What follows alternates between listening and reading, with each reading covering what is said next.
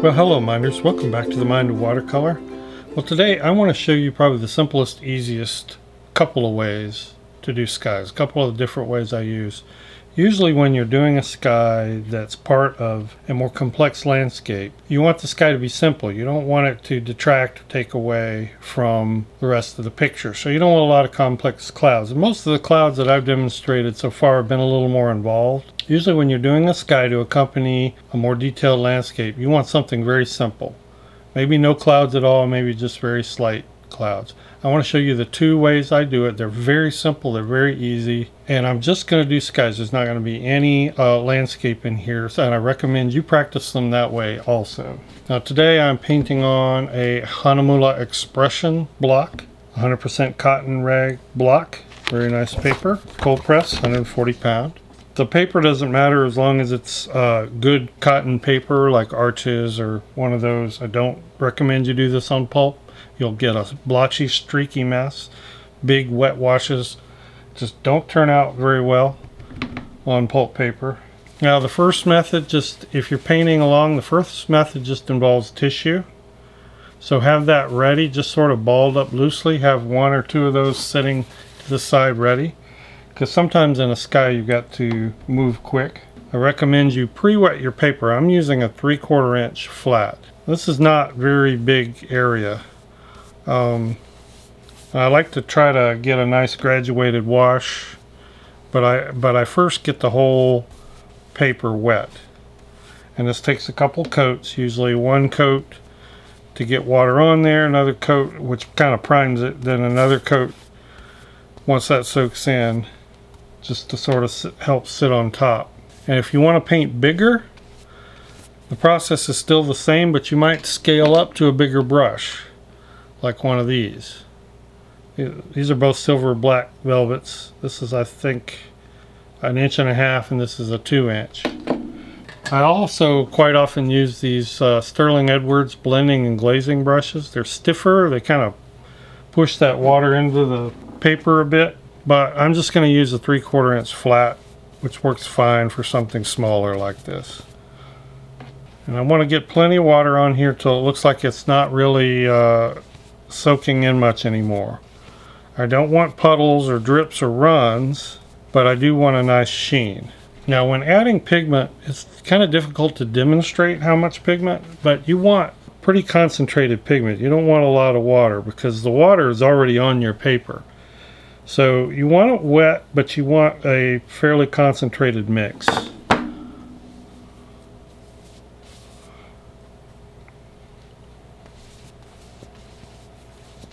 And I like to keep it moving. If you let it sit too long, you'll end up with a stain.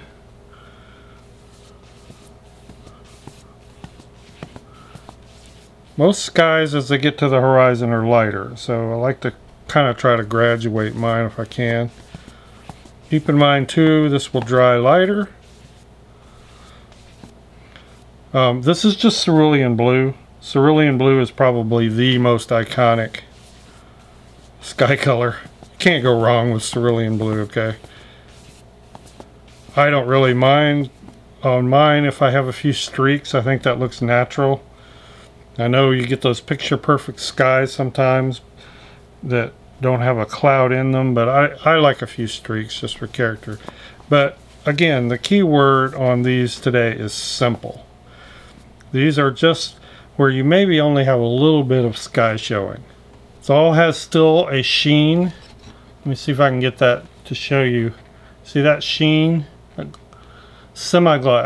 I guess the best way to describe it would be semi-gloss. As long as that's happening, you can still do a good bit. As you add more pigment, make sure you're not adding more water. That's the biggest mistake people make on skies, and they end up with a big background mess. Obviously, if you have a tree line, you're going to either want to mask that tree line, or it's going to need to be a dark tree line over this. Or this, where it graduates to almost white, that needs to be where your tree line starts.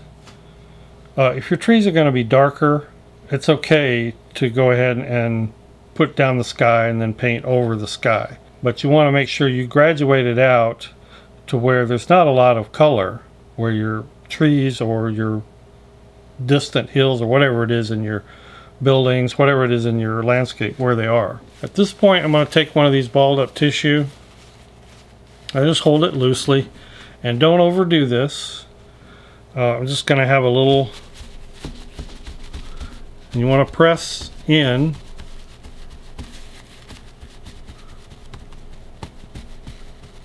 fairly good.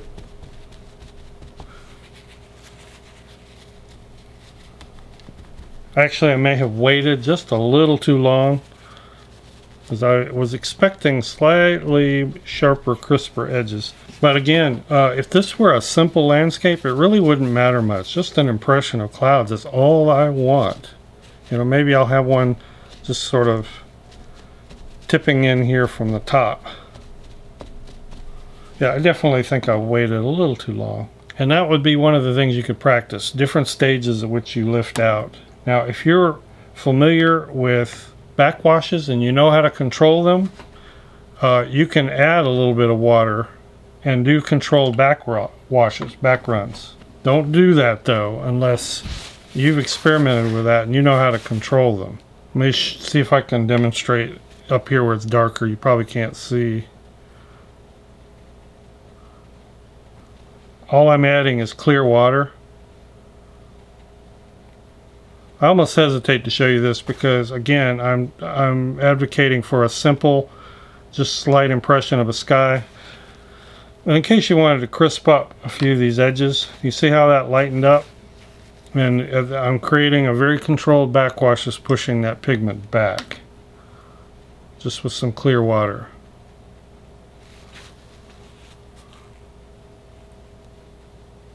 And I try to pick it back up before it gets too edgy, you know, produces too much of an edge. But I would call that a more intermediate to advanced technique. If you're not even sure how to create backwashes or why they happen when too much water hits the surface on a wash that's drying and it's not dry yet. Then don't do it. And again, it's not necessary. It's just a cool little technique if you can learn it for detailing.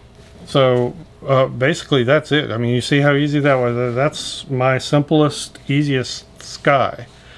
And the more complex that your painting gets, maybe you want to model that. You wait till this is completely dry, completely bone dry, and you can glaze. Maybe add a spray, like with a spray bottle, and add some darker washes to the underneath part of those clouds, if you're doing a cloudscape. If you're doing a very simple cloud formation just to add to a painting, keep it simple.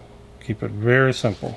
Alright, let me show you the second way. And I use this a lot in plein air because it's really easy to do. You don't need tissue with you or anything. And a lot of times in plein air, I have, again, just a little area of sky I need to kind of pop in there. A lot of times I'll pop it in at the very end, and I just don't want it to be very complicated. The difference here is that you paint your clouds first. And this works better for streaky clouds rather than bald, kind of cottony, fluffy clouds.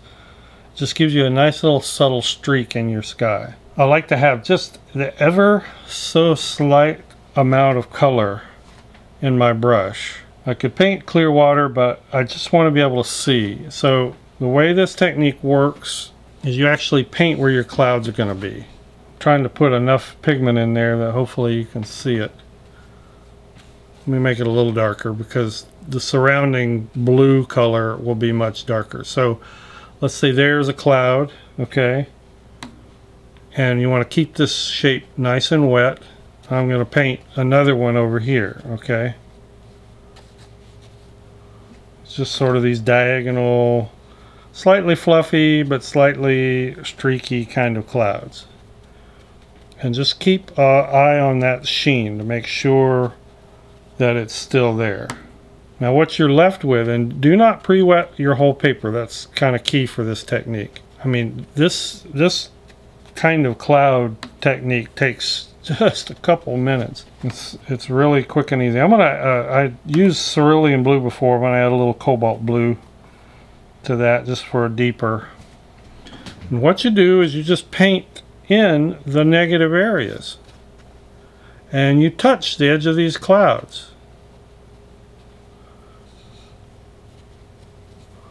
come down here, touch if you want to leave a few little sort of hard edge blank spots. Get some nice juicy pigment in there. Paint the area around it.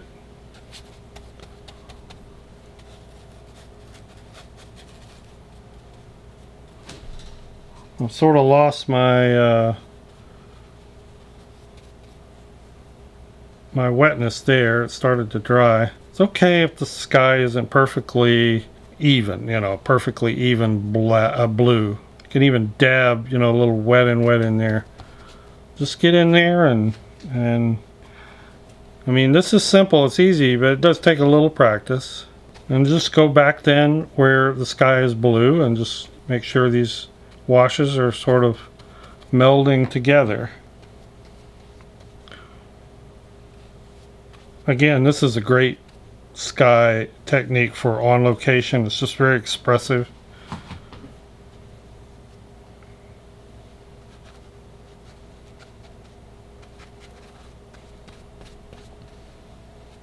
You can paint back over areas if you really wanted more color in certain parts. Leave a few hard edges here if you want. They're your clouds, as Bob Ross would say.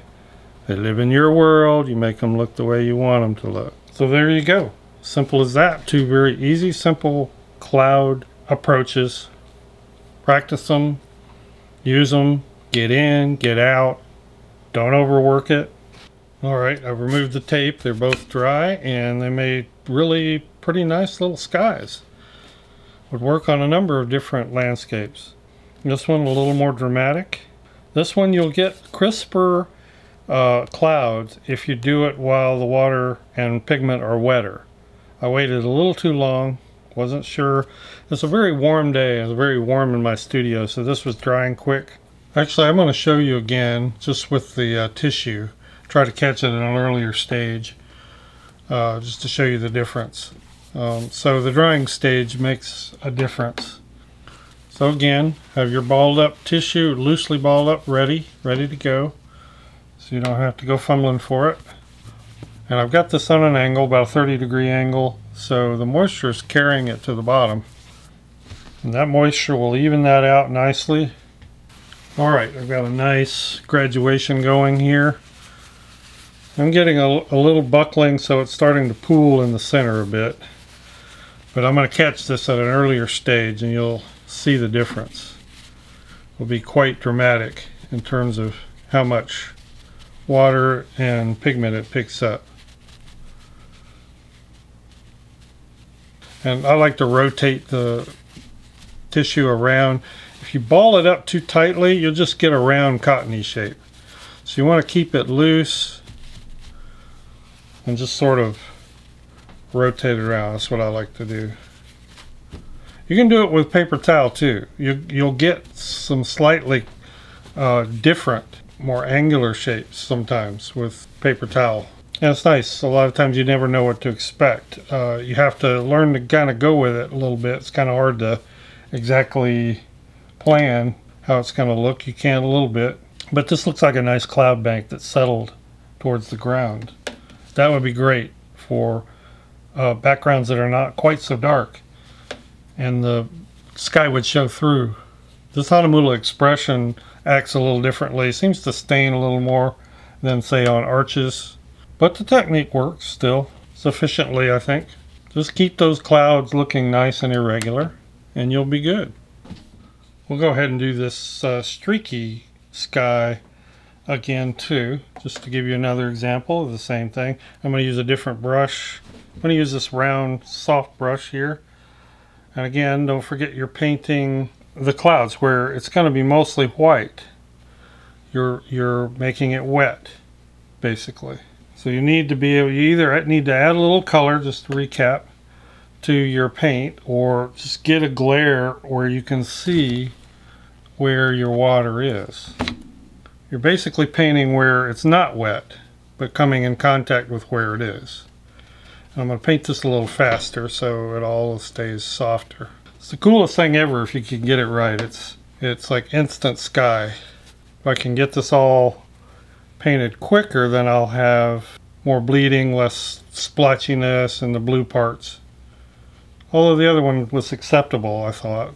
And I got a nice bunch pooling here on the bottom, so I don't want it to have a darker edge drying there, so I'm going to lift that up. And I mean, you see that took less than 5 minutes right there. You can fiddle with it a little bit if you want. If you've got a nice, fresh, sort of acceptable look, just leave it alone. It's better to leave it alone. And in fact, I got a little bit of a backwash occurring there because there was a good bit of water in this white area. But I don't think I'm going to try to pick that up or correct it, because I think it's actually working to make a cloud formation. So that's what's great about the mind of watercolor, was when it gets involved, paints something for you. Alright, so there you go. I've removed the tape. It's all dry. That turned out really nice. I think that I have a nice cloud bank here with a very light horizon to paint against if I need that. This is a darker sky, but some very dramatic streaks in there. Love that. And you can make this a lot more subtle if you want. But again, these two tricks are very, very versatile, and they are easy. And literally each sky took me probably 5, no more than 8 minutes a piece, not counting the drying time, of course. So give these a try and have fun with it. Thank you so much, Minders, for watching. I appreciate it. Thank you so much, patrons, for supporting this channel and sponsoring these episodes so I can continue to put out more. And we will see everybody in the next video. Bye-bye.